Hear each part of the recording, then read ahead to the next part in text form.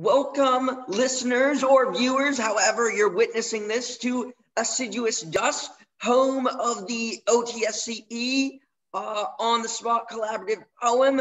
I am so glad to have here Kalpna Singh-Chitnis for Assiduous Dust, season 2, episode number 3, and I can't wait to dive in and get into the grooviness. Here's a little bit about Kalpna Singh-Chitnis, for those of you who aren't aware, and shh, don't tell Kalpna, I'm using my cheat sheet. Kalpna Singh-Chitnis is an Indian-American poet, writer, and editor-in-chief of Life and Legends. She's the author of 4 poetry books, and her works have appeared in notable journals, so many, like World Literature Today, California Quarterly, Indian Literature, Pyrenees Fountain, etc. So many. Her full-length poetry collection, Bare Soul, was awarded the 2017 Naji Inaman Literary Prize for Creativity. Her awards and honors include the Bihar Raj Bhasha Award given by the government of Bihar, India, and the Rajiv Gandhi Global Excellence Award. Her poems have been translated into numerous languages, including Spanish, French, Italian, German, Arabic, Nepali, Hindi, and other Indian languages as well. Her works have been included in several anthologies. The most recent among them are 100 Great Indian Poems, published with Bloomsbury in India, Unseen, which is with Skylark Publications, and that's in the UK, and Collateral Damage, carrying the branch Poets in Search of Peace with Glasslyre Press, published in the USA, and Paws Healing the Earth with River Paw Press. A former lecturer of political science, Kalpna Singh-Chitnis holds a degree in film directing from the New York Film Academy and works as an independent filmmaker in Hollywood. Kalpna Singh-Chitnis, Kalpna, it is great to have you here. Not great, it is groovy.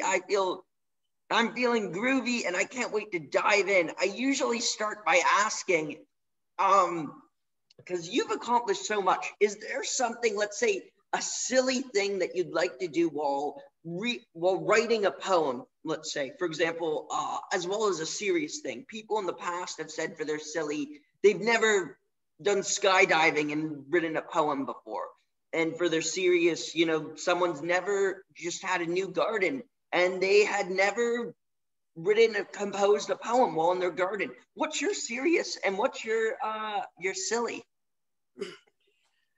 Hi, everyone, and thank you, Joshua, first of all, for having me on your show. And I was looking forward to it, and I can see the energy, and I'm into it to share all serious things and silly things I do. And not just in writing poetry, but also in my day-to-day life, because life is not always supposed to be serious, there should be some fun. Yeah. So how can it be sincere? It can't. So in poetry, I just remember very recently when pandemic happened, that everyone is writing about pandemic. I mean, so many pandemic literature we saw in 1 year, to an extent where I totally felt that overwhelming amount of pandemic literature, and mostly about the sufferings of human beings, which we were the, of course, the millions of lives lost around the world. But I realized that we were not looking beyond ourselves, how the lives beyond our own world, human existence. Beyond right, of course. This is a more than human world, right, exactly. So I understand you saying that, yes. So how it has affected animals, birds, and all other things. So I wrote a poem about a bird that I realized that a lot of exotic birds and like rare birds started to come where I live on the trees. I started to spot them, and a lot of crows. And it's like it's unusual to have that many birds coming. And then I realized that we have a shopping center, and in the courtyard, people always used to eat. So these birds had plenty of food there, all day Had long. you not written poetry over there before? Or No. So this is what I'm the silly thing yeah, I'm talking about. You asked me what was the silly thing in it. So I realized these birds have nothing to eat in the courtyard and shopping centers. So they are now in the neighborhood a lot to looking for food or so.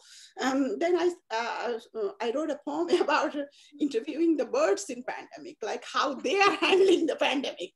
And then how do you think that they are handling the pandemic, honestly? So, like as a baby bird is crying in the nest, and I'm just guessing maybe her parents have gone out to get some grub in the shopping center. There's nothing for them to eat, so the baby has to be fed. And I thought, these birds cannot voice what they are going through in this pandemic. So I want to interview the bird. For that, what I have to do, I have to put the food out first for them. So the birds start to come, and it is real. I mean, I have video. This is something that you have done. You did, like, you got the birds to come, and you started, like, you were like, did you have a journal? Did you have right? So I have 3 birds in pandemic poem, which I wrote, and I sent to a journal, which published this in January in Dhaka in Bangladesh. They published my 3 poems called Birds in Pandemic. So the funny thing was that I'm interviewing the bird. At the same time, I'm writing letters to the editors saying that who will publish the poems on birds in pandemic. And so everybody's saying that is absurd, like nobody is showing interest in publishing it. So it is like connecting animal world, the birds, and bringing a more than human world. Right. And I found it kind of very silly as a poet, like who is sitting and musing about birds and, birds are thinking the same thing about us, there's silly little humans. Yeah, so I shared, my son is the first reader of everything I write. Oh, excellent. I find that I'll send to my mom sometimes some stuff that I'm really proud of. I still do that. It's an important thing to do, I think. So I still feel very silly about writing those poems, that people will think that, what kind of poet is she? She's talking to birds and interviewing the birds, writing poems about birds in pandemic. So there's a book there. Yes. And a book is actually, are you referring to Pause Healing the Earth? No, I'm saying but we'll get into that. But I'm referring to, I think that there's a book to be written about that. Exactly. The woman who interviews birds. Yes, exactly. By Kalpna Singh-Chitnis. Coming in 2023 with Penguin. Of course, Penguin. Birds, So yeah, I do sometimes. Let's make it happen. Let's make that happen. Yeah. Okay, and for your serious, what's a serious thing of while writing poems that is something you'd like to do, in the future, or that you have done, let's say? You mean the serious aspect of writing poetry, or like where you would be writing poetry? For example, like maybe you want to write, just go to a Trump rally, blend in somehow, and just write poetry there to just get in the midst of it and observe. Why not? Not saying that you should. I'm not recommending that. Yeah, I wouldn't be brave enough to do something like that. One thing I feel, since I am a practitioner of Buddhism, and we believe that everything in this world is connected and dependent on one another. And I feel this is a vital, part of information. Let's say, I would say it is the truth, but it's a vital part of information that we are missing, that we are just thinking about ourselves. about very us. myopic view. Yeah, myopic view as an individual, as a, like, let's say, certain ideology we follow or a certain political view, and it's about left or right, and we are constantly fighting. And even though we say, hey, we have a right to dissent and it's a democracy, but then as a teacher, student of political science, and as a poet, I just feel that we are lacking the understanding that the left is dependent on right and right is dependent on left. And this is a part There's of the two sides of a coin, and then you have that, in fact, one depends on each other. Exactly. In fact, and you can't, and that's a thing, you know, I guess maybe to get political, that in fact, you can't have one strong political system, for at least the way the United States works, that you need to have more than one strong political system, that you can't just have one political, strong political party. You need to have two to counterbalance. And let's think this way, this head which is sitting on our shoulder is supported by our left and right shoulder both. If we take out just the right, left won't exist. If you take out left, they both need to be balanced, and they both need to be healthy. They both need to be healthy. You can't just have one healthy party, one healthy shoulder, or else you'll fall down. Yeah, and also you would not exist in absence of the other. So it is very important that we see that actually left is also the part of the same body we possess, and the right is also the part of the same body we possess, and that applies to a country, to the way I think. And I feel it would be wonderful to see. I see a divide in academia. I see the divide in the creative field everywhere. One side is thinking, oh, we are better, a writer or poet or activist. Other side is not. So what are we going to do about it? Is the conflict is the end goal of democracy? Is the conflict is the end goal of our life? Or we need to come together and find a balance where we can coexist together. And I think it would be wonderful for the writers from both sides to come together and do some workshop, like where if we have to share our talk about our grievances or the conflicts or ideology. They had a certain thing with Oddball magazine, and I do stuff for them, and the Oddball Foundation, which is a newly formed nonprofit. And they had a Future No Future, which is kind of looking at, when the voting was coming in and all that stuff of like, how do we feel about it, and how are we dealing with it internally from a mental health perspective? Because I feel like there's a lot there's a lot of things, and I think it's important that writers of different political parties and different sides should really get together, because we should be able to look at each other as human beings, like you're saying. Right, and just to specify, I would love to do, I won't say it's a workshop, but a thematic anthology or something where we can accommodate different ideologies, different view, to find that before we are leftist or rightist or conservative. What are we? Yeah.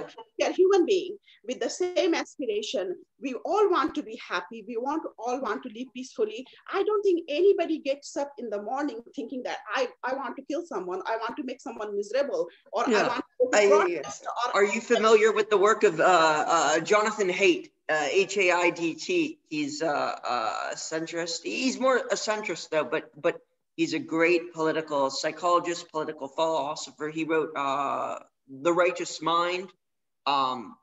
Very interesting stuff, and I think he has similar stuff, and I think doing that kind of stuff of bringing that in with literature is a great idea. Yes, and kind of exploring that, and I can't wait for that.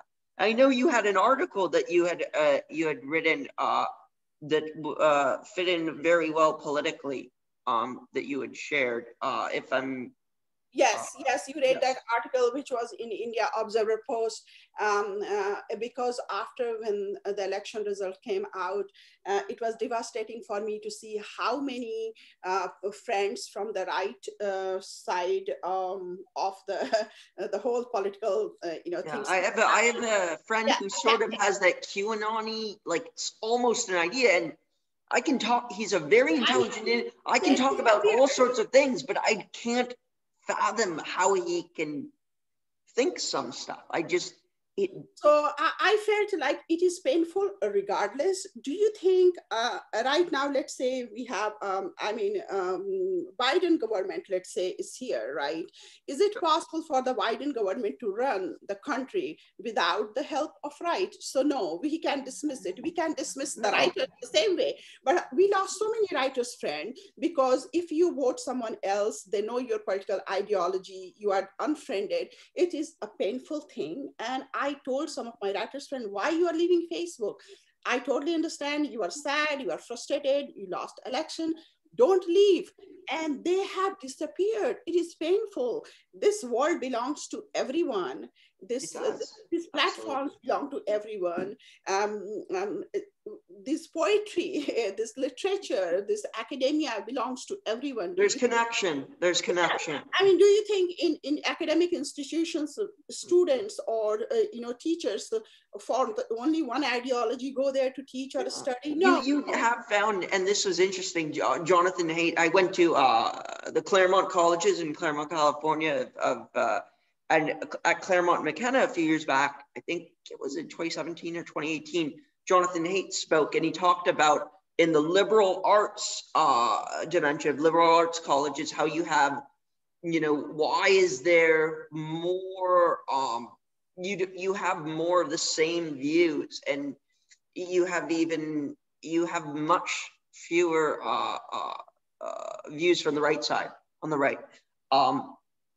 And that, in fact, that kind of tears away and takes away from someone's being able to have sort of more of experiencing the real world of many different viewpoints. And he talked about that as it relates actually to social media, which was quite interesting.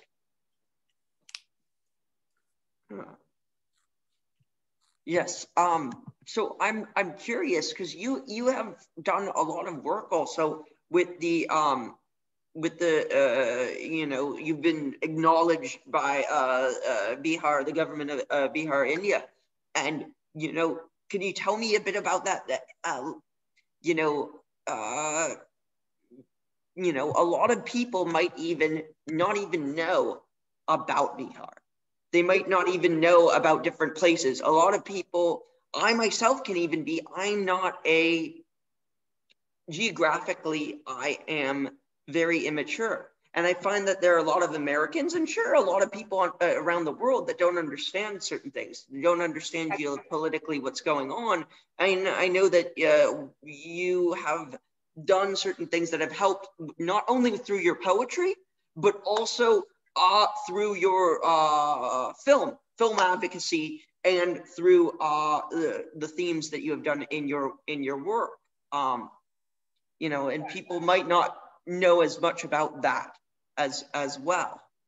Right. I will give it actually. Sorry, there are multiple parts of a question there. I definitely, I will summarize that. So first of all, India is the right now the second largest in population and the fifth largest economy in the world. And that all India has achieved after 1947, after British left. Bihar is one of the states in India. So let's say it's a state of California, and governor of California gives me award, but of course California comes under the government of India. So this is one of in this setting, yes. In the setting. So this is one of the literary award I received only when I was 20-year-old. My first book came out when I was 18. And you're only what, 10 years older than that? You can't be older than 30. I won't believe you if you say anything. No, I'm much older than 30. I'll get to that also. But you're a liar. You're a liar. Yeah. Anyways, I digress. Yes.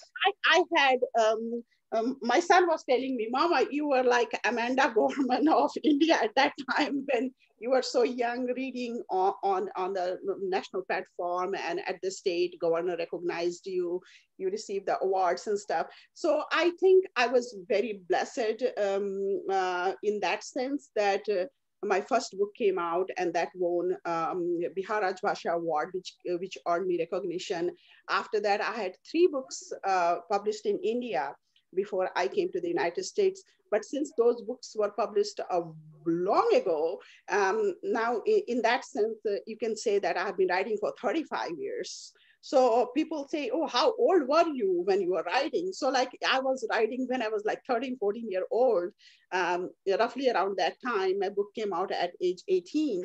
And so I have been in this country, so now over a little over quarter a century. So you can do the math how old I am. But well, I'm not going to do the math. We in Hollywood hide our age, so you got to. I know. Well, you so do it very well. Exactly. Yeah, I hide my age, so you can do the math later. So speaking about India, I think people who study history, they know a lot about our country.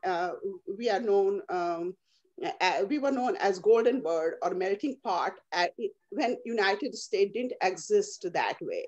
So people actually see Columbus went to search in India and found it. And he got into the Americas. Right. So the Portuguese came, the Vasco da Gama discovered India, Columbus failed.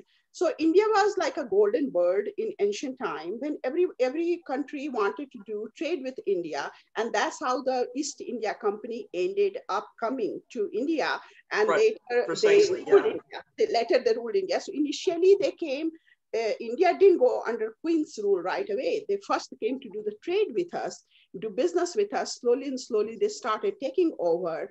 And later when it became so big that they were unable to manage it, this is where the time when Queen intervened, and then India was under British rule. Right, so yes. We got our independence in 1947.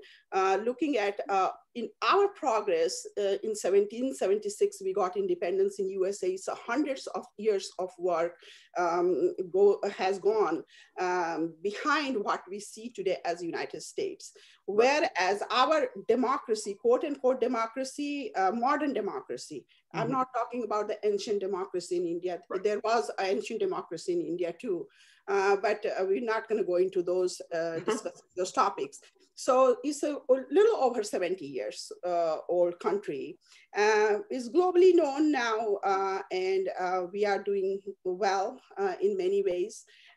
Besides politics, these days, politically, India is being targeted because this is almost the first time when a prime minister of Indian origin who is deeply rooted to its own soil and not enamored by Western ideology. And it's not like he's not progressive, but he's more from India. Whereas our other prime ministers had studied in England or other places, so they had like a lot of Western influence on them. So a lot of people don't understand India is a culturally diverse country. I mean, every state has its own language, it has its own food. And so initially I started to write in my own language, Hindi. But later when I came in 1994 to the United States, so nobody knew my language. And I didn't want to just rely on translating my work. And right, because things will also get lost in translation. Some of the metaphors, some of the in-depth things can get lost. You know, I've been reading some stuff translated from French, and I'm like, I have a dude who speaks French, and I'm like, I don't think this is the same book as it was translated. I'm reading Nausea by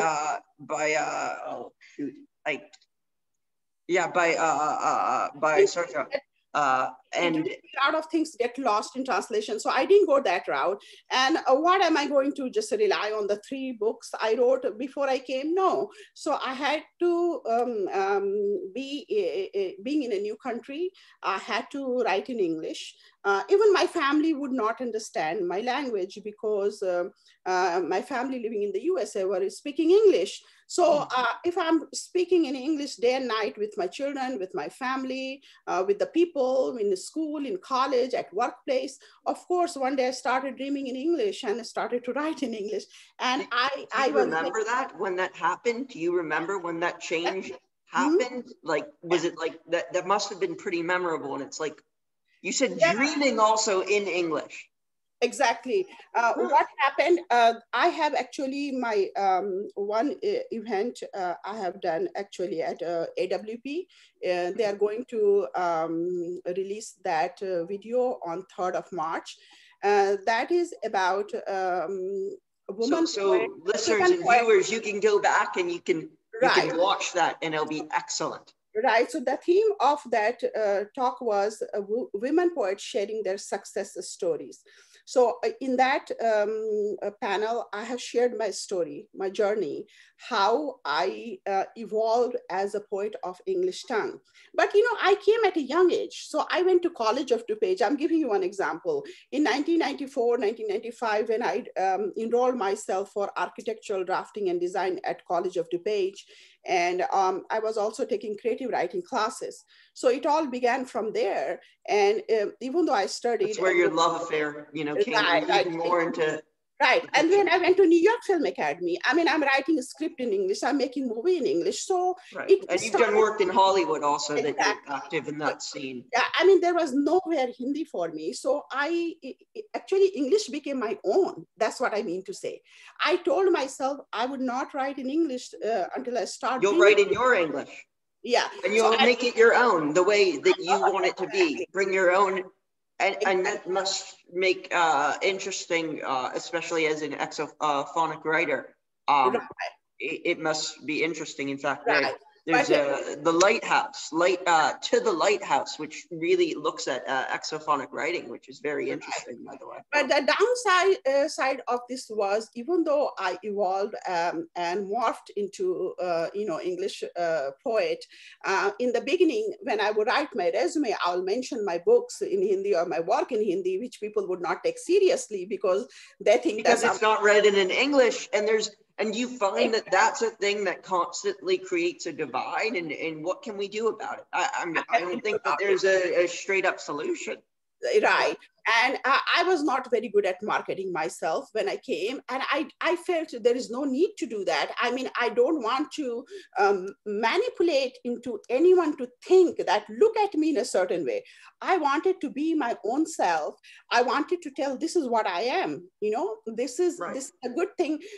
You see a rose plant, it is grafted and it has two colors. It will give you a yellow color rose and orange color rose or red rose, because those comes together.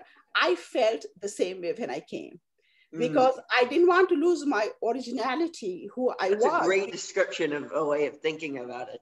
So people look at me still. I mean, what she does, I see her publishing in her own languages still. I see her, she's still publishing in Indian magazine. I mean, what does she do?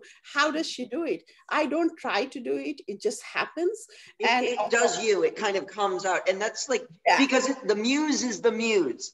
Exactly. Doesn't matter what language, the muse is the muse. It's universal. Someday I will get up and I will write in Hindi all of a sudden from nowhere. And you know, I felt that it has to do with our— well, I wish I could write in Hindi. So I'm envious. It has to do with the association. So let's say if I heard a news, something really hit me hard here, and that event happened in India. Guess what? All my thoughts is pouring in my language. It's going to translate from that side. It's going to pull memories and stuff related to. Yeah, no, I would not translate it. I will just write it in my language. If it is coming in my language in my head, I would write it in my language. And will you ever translate it later, depending, and play? Like, will you ever be like, how you have translation machines, and you're like, I'm going to translate to one language, then again and again, and then see what it looks like. And let me tell you, I don't do it. None of my book is translated. I don't translate my poetry from Hindi into English. And let me tell you one reason is why. I'm very hard on myself. When I compare my Hindi translation into English, I find it, oh no, it's not the same way as I wrote in English. It's not that powerful. It is not the way it is in Hindi, because I am looking for exactly my poem to turn out into English, and it doesn't happen. So either I write in English or I write in Hindi. So I'm very specific about it. So what does that do for translators? For translators, the work of a translator becomes so much harder when you take that stance. I translate other people's work, but I cannot translate my own work because I'm very demanding. and I'm not happy with my own translation, I feel my poem has to be 100% in English and Hindi both, and it never happens in translation. You Right. Because always there's certain rhyming, or let's say certain themes, or certain metaphors or things they won't get across as well, and that's the problem. And it almost in a way of life is that certain things that we want to get across don't come across, and we're interconnected. And perhaps you know how you have that interconnection that you were talking about, how it in fact is someone who's a practitioner of Buddhism. For 1 second, can you just close the blind? It's the sun hitting the face. Yes. Just okay. 1 second. Sorry about the interruption. Yeah, go ahead. No worries. So as someone who is practices Buddhism, then you have that. I think there's a term that has to do with I might not pronounce it correctly, but it's parasitama or something, that there's the interdependence, interrelatedness of all things. Interbeing, and yeah, you are talking about the interbeing. Yeah, that's sort of like I studied a tiny bit of this in school, but it's looking, though most of my notions of all this stuff comes from my readings of Alan Watts, of course, who had great influence on me, where you take the the interdependence, that all things depend on, and all events depend on a singular event, but also things in the future depend upon what's going on right now and happening. And same thing, that each individual part of the environment depends upon the whole, but also the whole depends upon each individual part. Similarly with time, and there's the interrelated interdependence of things. And there's a very beautiful word that I probably do not know how to pronounce that describes this phenomenon. But you tried to say before, what was the word you were saying? Maybe I can guess. Parasitama. I'm not sure. I might. Yes. Okay. Yeah, unless I see the spelling of the word, I don't want to say for sure, but I get what you are saying. It is a core actually philosophy of Buddhism, that we are the part of the same super consciousness, and everything evolves from it, and we are connected, interrelated, and that and interwoven also. Interbeing. So being means we say human being, right? So we are being, but this being is not, it happens in isolation. We are interbeing, or we are dependent on it's one not another. A human being, it's interbeing, right? Yes. It is interbeing. So everything that supports our body comes from outside.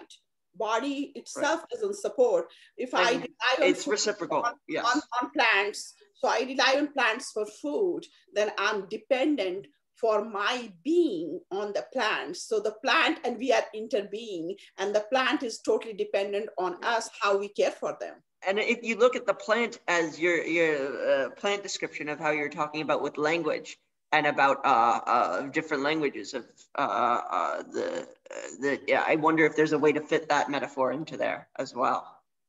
In the language also, of course, let me tell you, people always, in India, there are a lot of languages, and sometimes people are fighting whose language is more superior or more developed, or which language should become a national language, or none should have a special status. All kind of politics in name of languages happen in my country all the time.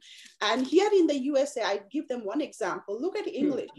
I mean, first of all, we use a Latin script, right? English has words from so many different languages. So when English is now spoken worldwide, and is the most effective language right now in the world, there is a reason, because English assimilated.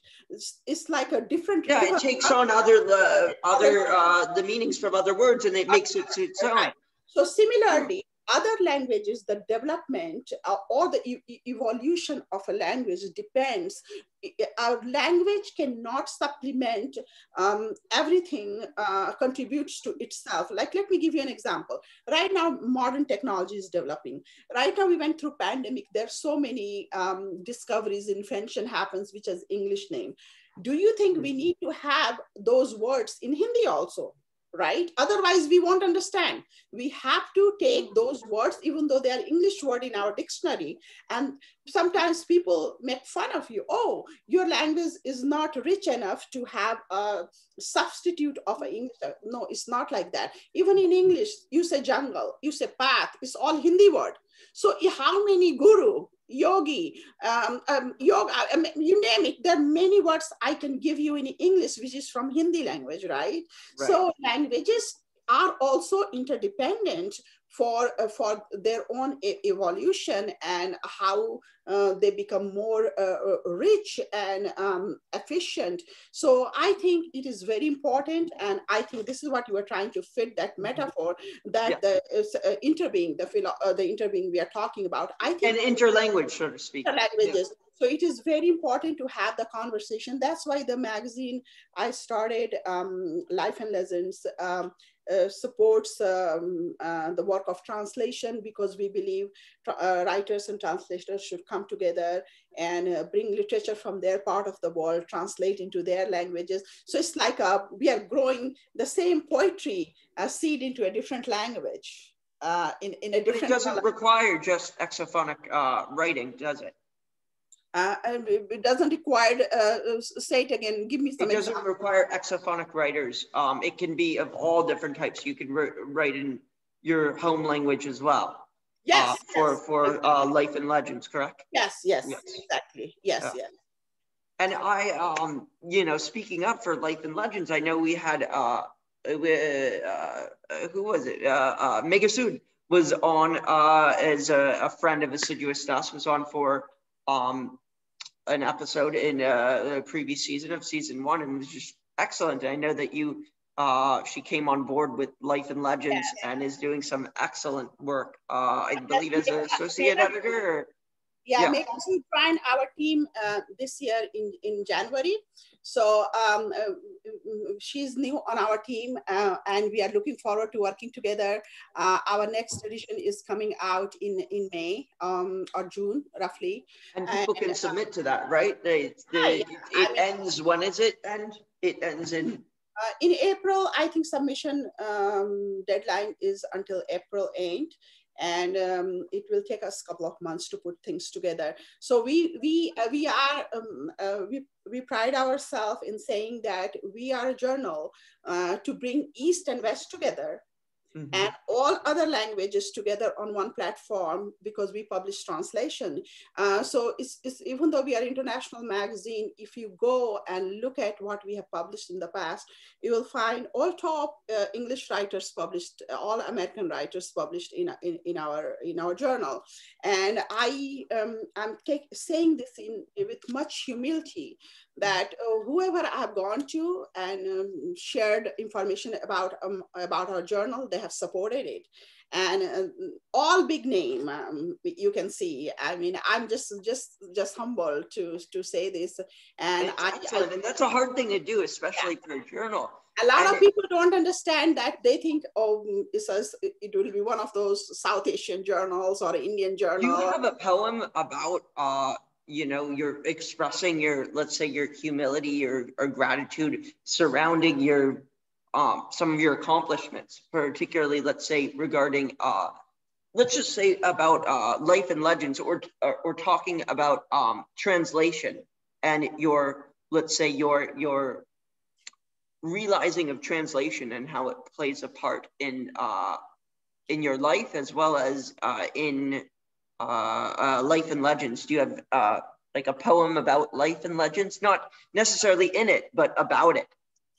I don't have a poem about Life and Legends itself, but I have actually. Or about the idea that you're doing. Through it. It is a prose piece, which is like a poem itself. I can read to you, but it is a prose piece because we'll let it slide. I'll let it slide. Okay. We'll call it a prose poem, even though some people don't think that's a thing, but. Okay. Okay, so let me just read it to you, what I wrote about my journey. And actually that's how Life and Lessons came into existence. So this is very relevant to the question you are asking. Excellent. Growing up in India, in a prominent Hindi belt in the state of Bihar, where English was a second language spoken mostly by the elites, where its uses outside school, colleges, and universities weren't popular, I never had imagined that someday a poet of Hindi tongue will fulfill the destiny of becoming a poet of English and earn herself an opportunity to be the creator and editor of an English journal in a foreign land. Knowing a language is one thing, and making it our own is another. My mother gave me the first lesson in English. She taught me the English alphabets, words, sentences, and my father helped me learn spoken English. My grandfather taught me how to make English my guide and travel the world without flying or sailing on a ship.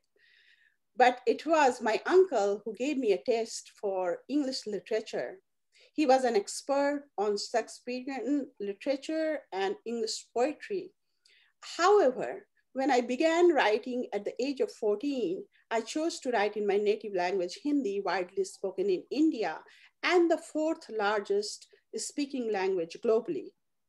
I realized people wouldn't have cared much if I had written in English, which was also a reminder of India's colonial past.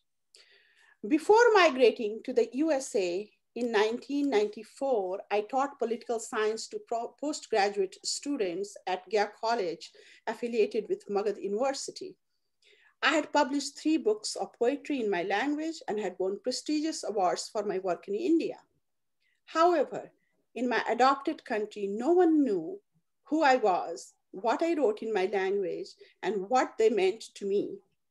I tried to translate some of my poems into English, but I wasn't happy with my translations. I rejected everything I wrote and translated in my early days. I began to take creative writing courses at the College of DuPage in Illinois and joined some literary groups in Chicago. But no one paid attention to me as an established poet of diaspora in the USA. My poems were rejected repeatedly by American journals, and I was deeply discouraged. I began to sense that my creativity would die soon. I was also getting desensitized to Hindi in my new country and wasn't ready to adopt English for literary expressions. The changes in the geography and social environment changed the sensibility of the poet I was, and I went silent for almost a decade. I was incapable of writing in any language. During this time, my sole focus remained on my family and children. And now I have just a couple more paragraphs. It will end soon. Sorry about if it's too long, but I didn't allow rejections to turn into self-doubt for me. Instead, I looked at them as an opportunity to discover what they meant for me. I had a sort of epiphany that I was being prepared for a new role and a new identity as a poet and artist. For that, I had to sacrifice much of who I was before as a creative person. In 2000, I moved to California. In 2003, I enrolled myself at NYFA to study film directing and began to write English scripts, directing English movies, writing love letters in English, and finally dreaming in English. NYFA broke the language barrier for me, and I reincarnated as the poet and writer of the English tongue. Yet the rejection continued, and I wondered, was it because my bio was still identifying me as a bilingual poet? My books still had Hindi titles, and my name was still bearing my cultural identity. The rejection letters didn't give any of these reasons, yet I felt marginalized. I had my first book in English ready, but I wasn't finding a publisher. I began to share my work on my blog and in social media groups. This is when some North American and Australian writers and editors noticed me and showed interest in reading and publishing my work. Jennifer Reeser An established American poet liked my poetry and wrote the foreword for my book. This gave me a huge morale boost, and I was inspired to create a magazine for writers like me and envision life and lessons with a mission to build bridges between languages and culture. Life and lessons changed many things for me in a short time. It helped me build a community of writers from diverse backgrounds and create many opportunities for them. It also allowed me to study and understand diverseness in international literature, which helped me grow as a writer and poet myself. I was further inspired to turn my personal endeavor into a nonprofit organization and founded the Silent River Film and Literary Society in 2013, which has served over 1,000 writers, poets, artists, and filmmakers from across the world so far. I have been like a volcano ever since, gushing out blocks, gushing out blocks of rocks, lava, and ashes, only to create fertile islands like one we are standing on right now, growing poetry of different shades, transcending the barriers of languages, cultures, and geography. Oh, I love that. Oh, we do a thing here. We do snap, snap, snap, clap, clap, clap, round of applause. Thank you. Thank you. I love that. That's a great prose poem or prosum or whatever. I love that personal essay. In fact, you should send that to Oddball Magazine. Would probably love to do something with that. I bet they're looking for personal essays and more stuff. And it's great that what you're doing and how it kind of came about. For me, you know, I really like the, you know, the person that ended up writing the foreword for your book. I had a professor in college, Albert Wachtel, who's for 40 plus years at Pitzer College, and he's still teaching, going strong. And in fact, he ended up writing the foreword for my book about autism and addiction and sobriety and spirituality, as someone who's, you know, on the spectrum, the autism spectrum, and as someone who's a recovering alcoholic and addict. And I found like not many people are doing that kind of stuff, that of talking about autism and addiction, and it's not discussed. So I'm like, you know, let me write about this. And it was a way to honor my grandfather and the fact that my professor then could do the foreword. And then I started doing stuff for the Miracle Project, a teaching with autism and addiction to help neurodiverse individuals and autistic addicts, and through using poetry. And they do stuff with film as well, but through using poetry. And it's just another way, like you said, that we have all these different islands that spread out as a result of the things we do, and that poetry really could help so many individuals through different ways. And I know that you understand what I'm saying from from my experience, because I see that in what you have shared with me and what you've shared with all of us. So I want to thank you for that. Thank you for providing this opportunity to share this story with everyone. Absolutely. And I know that Silent River Press, I think there's something in the background that says Silent River Film Festival or Silent River. Yes, actually. There's something, it's somewhat cut off, but it's somewhat in the background. Yep. Silent Film River Festival, exactly. Silent River Film Festival. Right, because as I said, when I established Silent River Film and Literary Society, and I, you know, film is, you know, one aspect of my life is related to a film, the work I do for living, and also for passion. And literature is a part of it. So I wanted to have this organization supporting both forms of art, film and literature. So we also do poetry inspired by cinema workshop at the Silent River Film Festival. And normally I keep this quiet room for my Zoom meeting. So I had that poster and banner there, you know, when we were recording something earlier. So yeah, that is of the Silent River Film Festival. Absolutely. And so that then came across as if you hadn't had done Life and Legends from everything else. And all these realizations kind of, it's interesting, all these realizations lead up to one thing, to kind of one happening. And temporally, things are all interwoven and interdependent temporally. That people might even say that, in fact, that, I'll say often, if I'm late to somewhere, I'll say, well, time is a construct. But of course, that doesn't work that way. But in a way, it is. And that we experience things, and you see and you trace back the synchronicity or the kismet of certain events, and you see how they correspond. And you're like, well, which one is it that really caused the other? When you look back and you look at a story, just like when you watch a good film, you can see that, in fact, everything happened as a result. One thing kind of inspired the other, or is it the other that inspired the other? And then you have these little, to use your metaphor, of little islands that sprout out from the volcano, little events that sprout out as a result that create change and impact in their own volcanoes later. And it happened, I would say, like, of course, I consider myself a poet first, because that's what gave me my recognition I earned my recognition as a poet first. Even though I was an artist, I used to do play, and I did modeling and other things before I came to the USA. And you're still doing modeling, right? I'm sorry? And you're still doing modeling, right? No, different kind of modeling. Now role modeling, perhaps, than the fashion modeling. So when I came as a stage artist, I did plays, something like, you can call it like a Broadway of India, like Prithvi theaters in India, in Mumbai. I used to do shows there, plays there. So acting was my first love. I wanted to become an actor.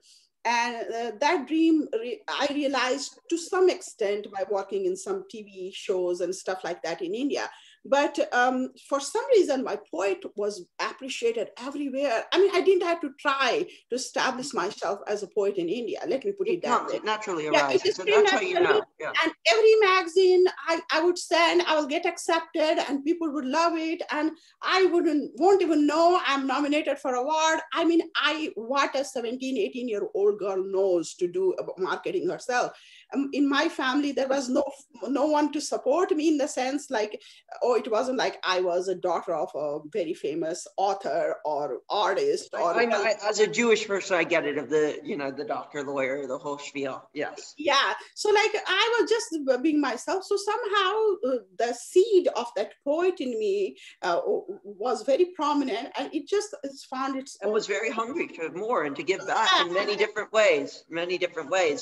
And would you say that, like, that, as going into film and other stuff, that poetry, in fact, that if you didn't have that aspect first and foremost, that you'd miss a whole avenue, when I guess individuals might think, oh, well, I guess a poet might be necessary. Cinematography or certain things, or the writing, but I'm sure that there are many more avenues, in fact, for the poet, the role of the poet, in film industry, that probably individuals aren't aware of. And let me just give you some insight into it. So when I came here, I always, my mother tells me that once something gets in my head, I don't forget, and I pursue that thing. And she was surprised. She said, oh, so now I was in my 30s when I went to NYFA, and I graduated there in 2004, and I did full-fledged acting role in main lead in a feature film in Hollywood. Of course, my film was not a super hit film, so people don't know about it, but it went to several film festivals. And you haven't seen my film, I'll send you the link of it. So my mother was saying that she will give me a gold medal if I'll complete the film. And so I completed the film. And it's hard from your mom. Especially your mom giving you a gold medal, that's going to mean it. So 2011, I completed that film. The film went to festivals in 2011 and after. My mother still owes me gold medals. She hasn't given me. She didn't give you the gold medal. No, I have to. Oh my, I'm shocked. Yeah, so she said, it means like maybe she was metaphorically trying to tell me something. No, that means a gold medal. A gold medal means a gold medal. Yeah, so I would not leave. And next time I'm going to India, I'll remind her I need my gold before, you forget it. And so I would not, let her go that easily. So count on me. But one thing, my poet has helped me with acting.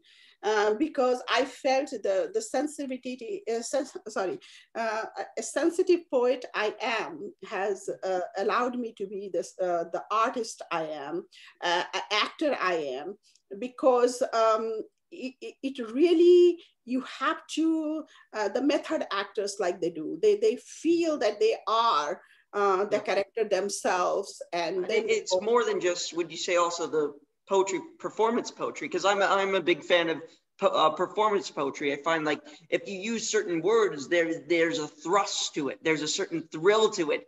For example, if you say yes. Rage, you say rage. There has to be something to it. And I believe like also accents and things have to be utilized, and that's important for acting. People ask me, I don't know if you have seen some of my poetry films, when I recite my poem, I actually don't recite poem just like as a poet goes for reading somewhere,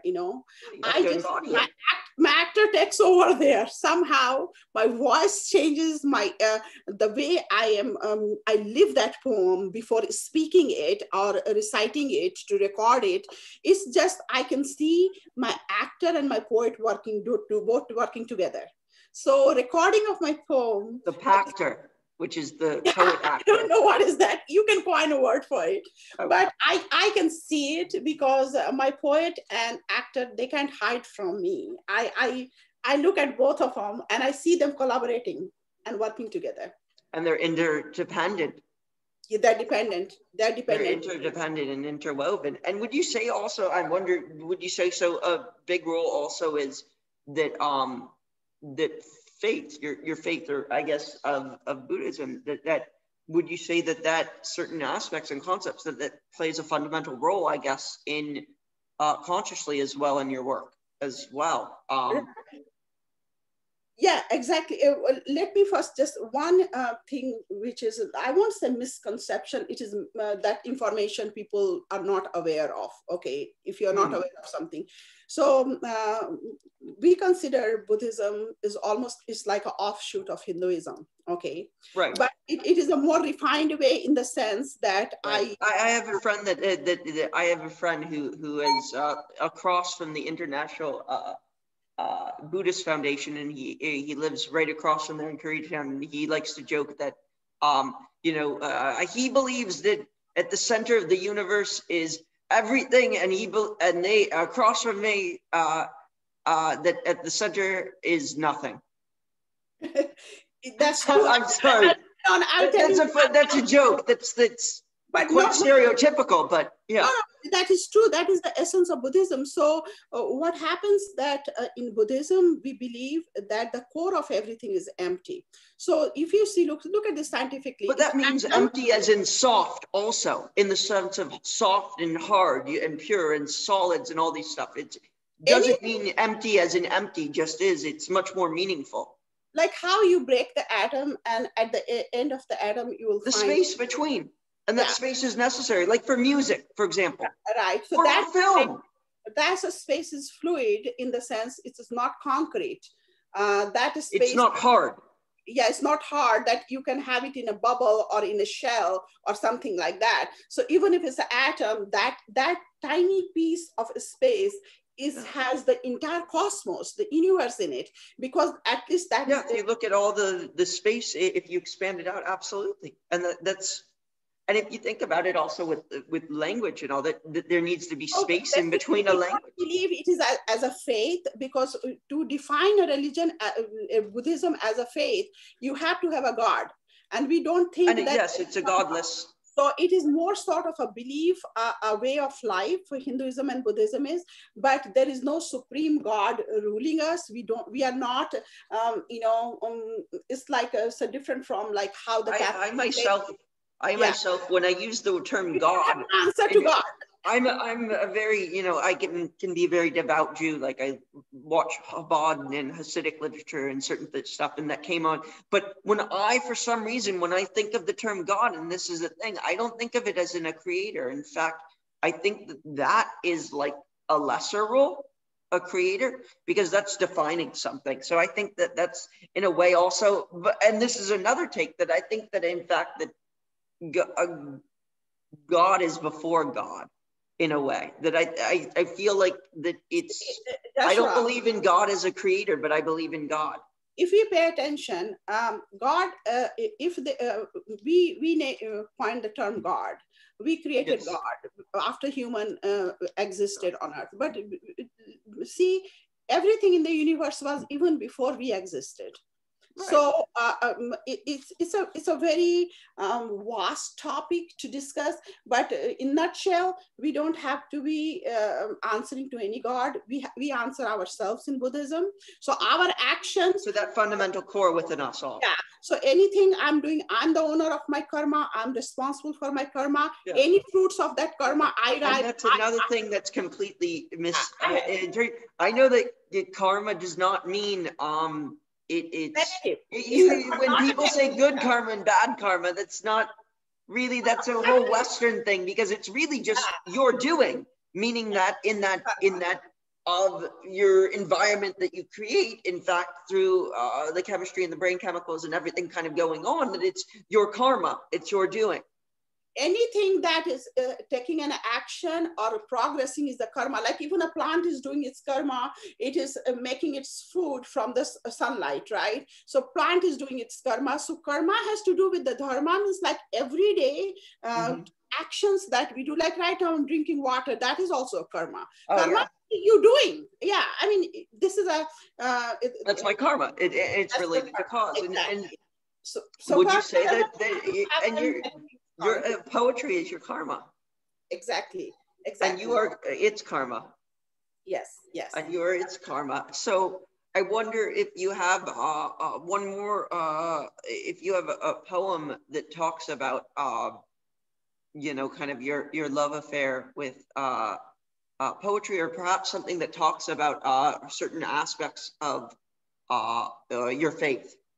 I have one poem, since you mentioned, and we are again repeating the word faith, but I would say belief. Belief, yes, sorry. Yeah.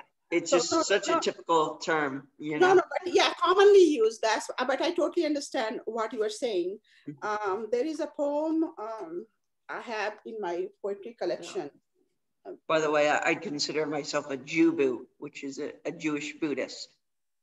Okay, you are good at coining terms. Okay, I have that's my I had a high school teacher, Minaz Sahibzada, was something actually published with what is it, with I forget which press, but I'll remember, with Finishing Line Press, but she coined the term Mubu. She said, I'm a Muslim Buddhist, I'm a Mubu. So I'm like, well, then I'm a Jubu. Yeah, so now you see, so it is a belief. That's why whether you are a Jew or whether you are a Muslim or Hindu, anybody can be Buddhist. So the poem is called Fourth Moment. The title of the poem is Fourth Moment. In Hinduism and Buddhism, we both beliefs that say that we are reincarnated not in the form of necessarily in the human being, that I die and then again I'm born as a human. I can be in the consciousness. Yeah, I mean, we are in continuation. We do not die. Our energy exists, as science says that energy can be destroyed. So if I die and tomorrow, in Judaism, they say the living don't die. Right. So I'm going to be born in any form. Tomorrow I can be a plant, a flower, or a bird or animal. It depends on what form I take up. So the poem Fourth Moment reads, I went into slumber and woke up in a new body. I took my first step and stumbled upon rocks, and my journey to suffering began once again. I sat silently for years, trying to remember what was it that had the ability to heal. But now I can't recall, I can't remember those profound words that once comforted my heart and mind, and those belongings that supported my body. I ran year after year without stopping, searching for things, often looking for my own footprints in the dust of time, only to lose myself all over again. I summoned heavens and earth to erupt, to help me find my precious jewels lost in the upheaval of samsara. I want to stop for a second. Precious jewels, we are talking about the jewels of Buddhist teaching here, and samsara means the world. I summoned heaven and earth to erupt to help me find my precious jewels lost in the upheavals of samsara. I will recognize them in a flash if I ever find them again, as as I'm able to see myself in a moment beyond past, present, and future, walking my way, blessed by the great masters once again. I love that. Snap, snap, snap, clap, clap, clap, round of applause. And by the way, when you said at first the jewels, I thought you were saying, is that an allusion to the gold medal that was never gifted you? I'm talking about the jewels I have lost, the teachings I have lost. I'm an ordinary human being. I am striving to become a better human being. For that, I need the guidance. So guidance comes from the jewels of jewels means the teachings I had. But that was in my previous life. As a poet, I'm musing. Maybe that was in my previous life. Now in this lifetime, I'm searching for those jewels to find that guidance, but I'm not finding them. And but you're creating volcanoes. It's a different, it's a constant. I call myself a seeker. I'm seeking still. I don't know what I am. You're a silent river seeker. I'm seeking. I don't know still. I have to find myself. A poet, an actor, or director. It's just or how about just Kalpna? It's just the manifestations. It's just like different shades of color. Speaking of manifestations, would you like to manifest the destiny of our being it down the silent river or up it in beyond the past, present, and future, beyond these posters of George Orwell and of Peter Sellers and with Vivian Lee, into the fabulous world of OTSCE on the spot collaborative poem. I told you it was going to be corny and weird. Did that intro lead up to its merit, to its name? Mm-hmm. Yeah, definitely. Whenever you are ready, we will do it. Okay. So what books do you have out for us today that you'll be using, and what are the authors' names and titles you have for us? And page numbers, the titles, authors, and page numbers you have for us. Okay. So let me first of all, I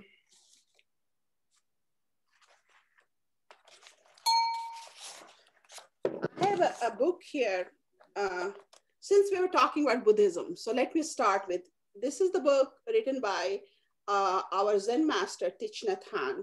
He is a poet himself. He's very groovy. Yeah, and he was nominated for Nobel Peace Prize by Martin Luther King. And this is a full-length poetry collection. This is not just one or two poems. I do not own any of his poetry collections, and you have sold me. Yeah, it's from Parallel Express. And the page number which is open is 62 of this book, called Call Me By My True Names. And so this is one of the books.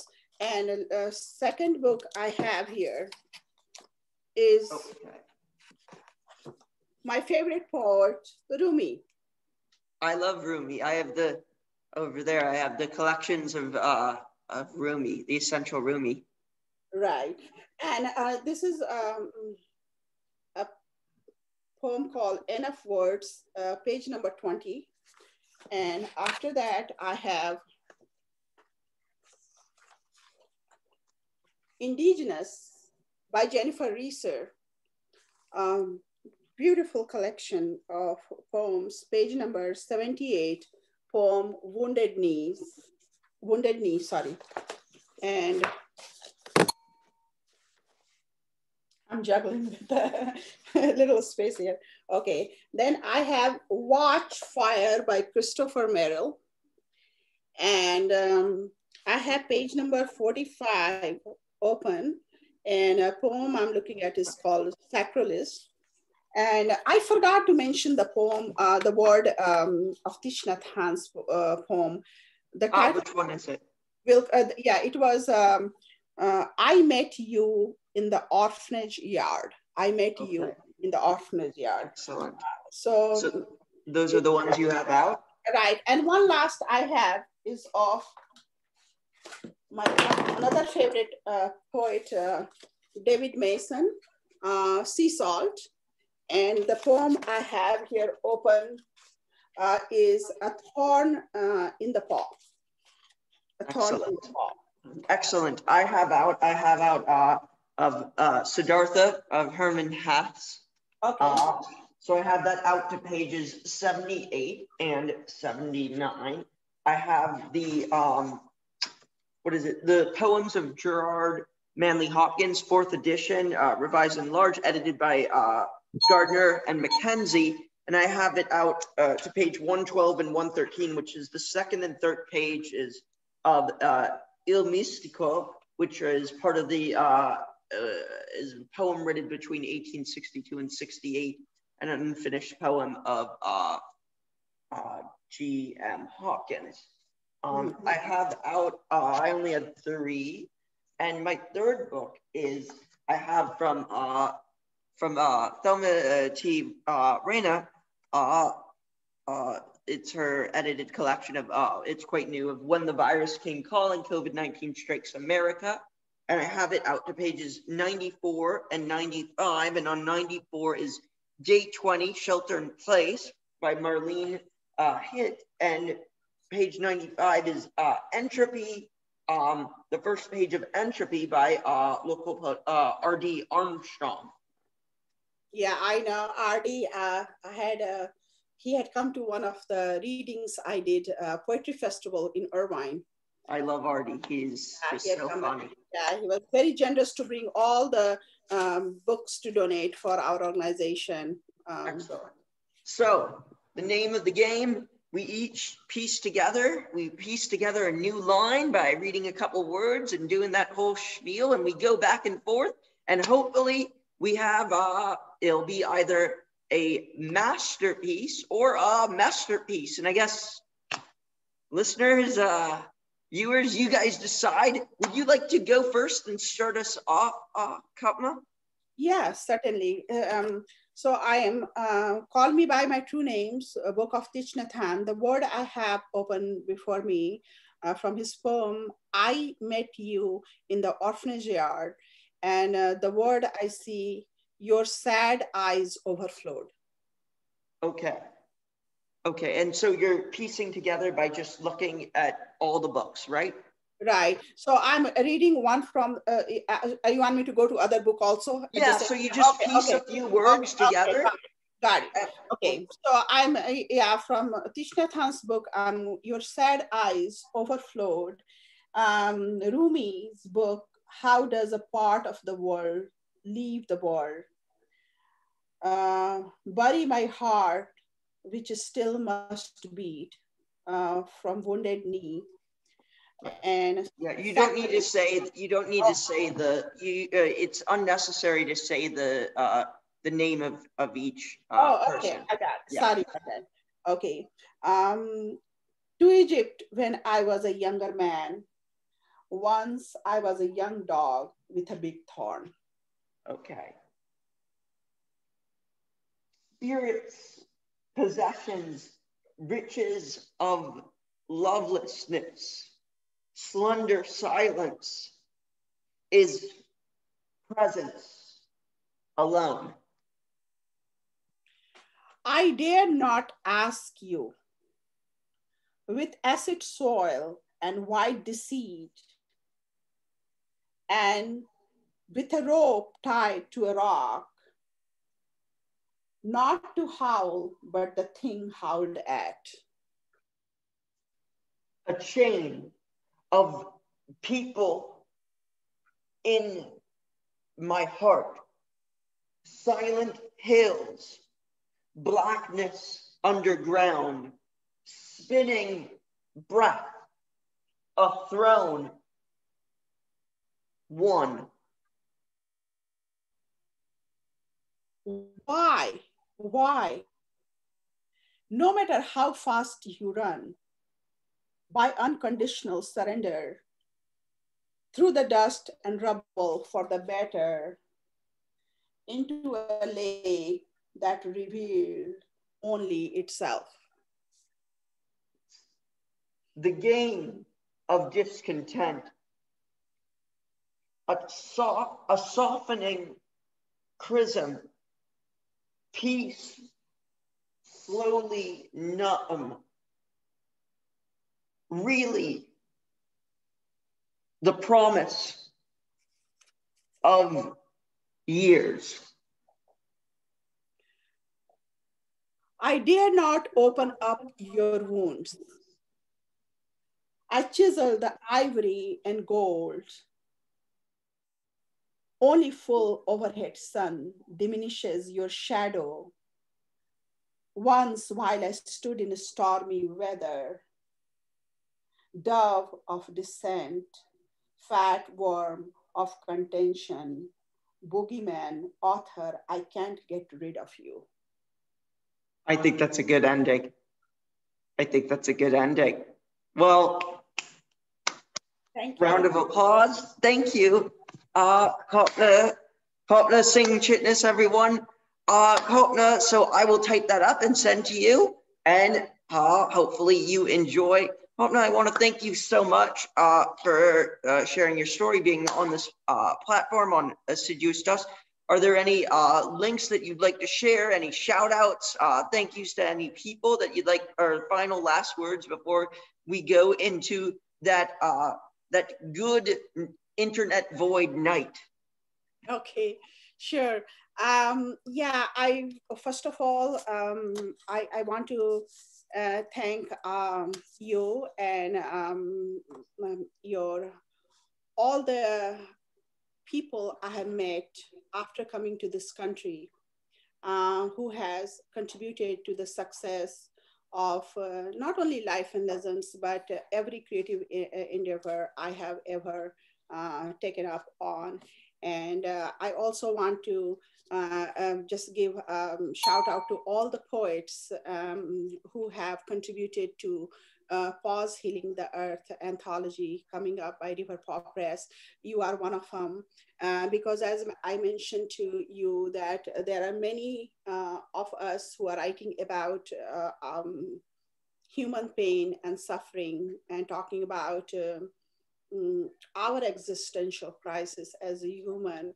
And but I want to look beyond and include our extended family, and that is everything that exists on earth, all sentient beings, the animals, the birds, the earth itself, river, mountains. I mean, we can go on.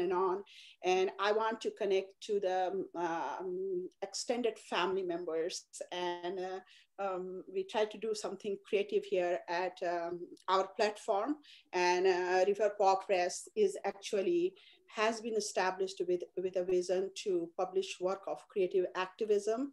And I ask for everyone's support when the anthology will come out in March. And I am just grateful for the opportunities I have, and hope if we come together, putting aside our differences, we can achieve much more. Amen. I like that. Or a woman. It doesn't matter. It's funny that we say that. I love that. Thank you so much. That is beautiful. And I love that message. And thank you for including me. And thank you again. Round of applause, everyone. Thank you so much. And it's been a pleasure having you here. Thank you. Thank you, Joshua. And thank you, all the viewers.